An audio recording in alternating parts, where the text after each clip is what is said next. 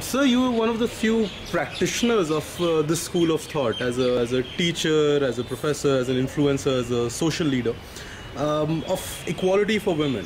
And somehow globally, but especially in India, men are lacking in this movement. Time magazine even wanted to ban this word. Men shy away from this word. What do you think is the reason for it? Yeah, that's, I think, because feminism has been interpreted in different ways.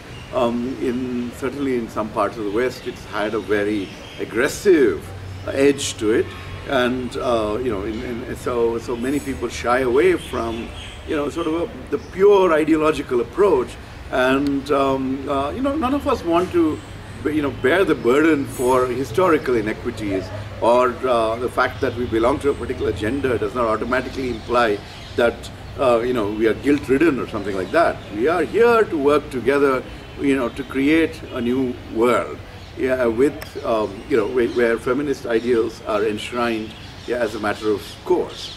And for that to work, we need to be seen as legitimate in this discourse as well, in this domain as well, and that some more extreme viewpoints argue that you can't be legitimate if you're a man, then we sort of lose out on a chance to participate. But there's another factor, and that factor has to do with the difficulties of being a feminist in every aspect of one's life. We are all imperfect. If you look at our own family settings, we may find that, in my case, my wife has made more sacrifices to allow me to pursue my political career, and maybe it should have been the other way around. I should have made the sacrifice to let her pursue her architecture career. And since I haven't done that, and I've been the one who has benefited from her kindness, her generosity, in some ways I would shy away from waving the flag and saying I am a true feminist. No. I'm also.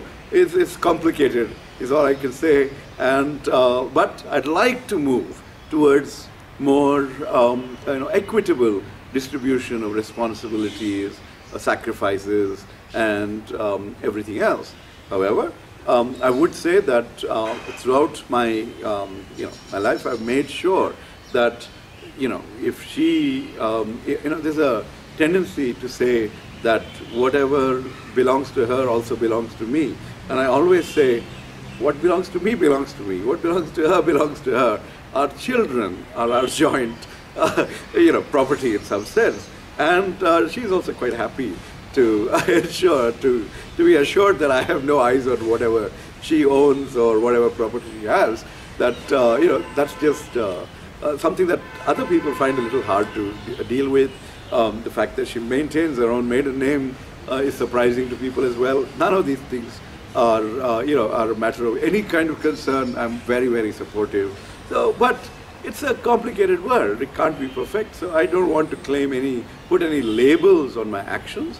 It is a direction. It is a commitment, and I'd like to go further in that direction rather than basically take any credit or anything like that along the way.